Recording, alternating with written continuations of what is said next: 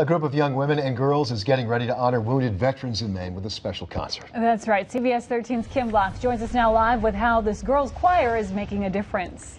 Greg and Adrian, Musica de Filia means Daughters of Music. The choir has been around for about 14 years under the direction of Jay Churchill. She's been a mentor to many young girls and has a personal reason for trying to make a difference with the choir's next concert.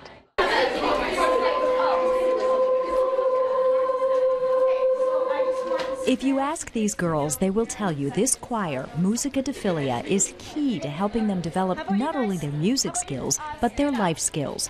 And keeping them on key is director Jay Churchill.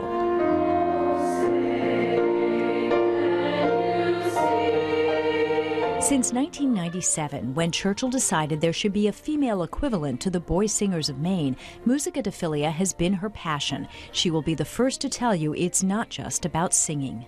They're getting a lot of musical training, but I also try to help them become stronger and better citizens and develop poise and learn how to be at ease with a lot of other people and on stage, and it's a humbling responsibility.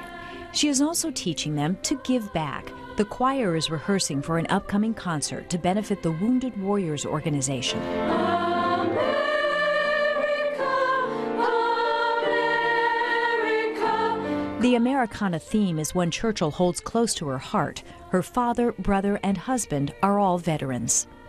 To just have people remember that we need to keep remembering those who have sacrificed their lives and keep their memory alive and help those who came back continue to lead better lives, hopefully. It's just another example of the mentorship Churchill provides the girls as they navigate the challenges of becoming who they are and finding what they love to do. It's shown me that you really have to commit to something, be responsible, get there on time, work with other people, whether you get along with them or you don't. Make something that in the end is amazing and you're proud of. Learn a lot of music. She's doing what she loves and teaching us how to do what we love, and we can definitely carry a lot of those lessons to other things in our lives. One of Churchill's former students is doing just that, and Anna Kendrick has shown Churchill her appreciation. You know, I got to go to the Tony Awards with her and to the opening night of her show on High Society that she did on Broadway that she got the Tony nomination for. I'm so proud of her, and she's so bright and talented, and I'm really glad that her voice is getting the recognition that it deserves. And in a few weeks, veterans will be getting some of the recognition they deserve in a special concert making a difference for wounded warriors.